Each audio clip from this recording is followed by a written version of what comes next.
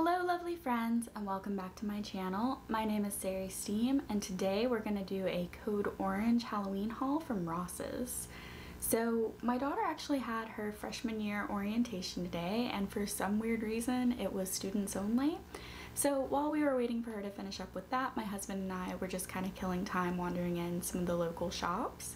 We went to Ross's and all their Halloween stuff is out, so I went a little bit overboard and I got some really cool stuff. So I figured it would be fun to go through what we got today. So the first thing, and probably what I'm most excited about, is this huge, see if I can even get it in the frame, pumpkin planter. So this guy actually didn't have a price tag on him and they were having trouble looking him up. So I don't know how much this was supposed to retail for, but I got mine for less than $10. So he is so cool. He's just paper mache inside, but isn't that awesome? He's heavy, he's just so pumpkin-y and so cute, and I love it so much. So that's probably what I was most excited about, is that big old guy, but I did get actually a whole bag. So forgive the crinkling of the bag as I go through this. I'm just gonna pull stuff out in no particular order just as it comes to hand and show you what I got.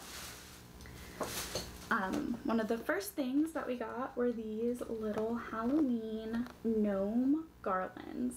So you can see they're black and white and they've got little baddies, and pretty much what this is a garland. So I'm thinking I'm gonna put it behind my TV in my living room and have those just kind of be a backdrop in my living room as you're watching TV. So those were very cute. I love gnomes. I don't know what it is about them, but they're just so cute. And kind of continuing on that, I got this little baddie gnome. He's got these little wings, he's got these big old ears. I might actually put a safety pin so these ears actually stick up, and he's just so cute. And he was $8.99 and I just thought he was too cute. The garland was $12.99 at Ross's, and I got a second little gnome with the spider webs because he was just so cute.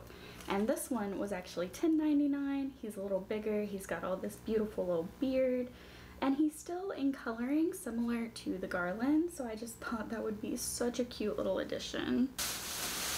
Was this pillow for my couch. As you can see, it's pretty big, it's kind of velvety, and it's got this golden, it's not embroidery, it's like a applique, and it's just got like a palmistry hand. It says your fate is in your hands, and it's got the practice of palmistry, and I just thought he was really cute.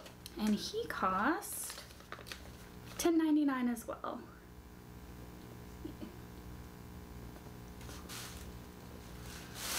And I got a couple of things for my kitchen too. I got this little Happy Halloween stove towel. This was $4.99, and they had a bat one too, but I thought this one matched my stuff a little bit better.